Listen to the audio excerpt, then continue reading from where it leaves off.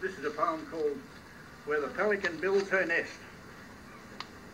The horses were ready, the rails were down, but the riders lingered still. One had a parting word to say, and one had his pipe to fill. Then they parted, one with a granted prayer, and one with a grief unguessed. "We're going," they said as they rode away, "where the pelican builds her nest." They had told us of pastures wide and green, to be sought past the sunset's glow, of rifts in the ranges by opal lit, and gold neath the river's flow.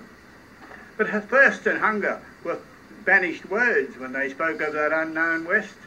No drought they dreaded, no flood they feared, where the pelican builds her nest. The creek at the ford was but fetlock deep when we watched them crossing there, but the rains have replenished its rice since then, and thrice have the rocks lain bare.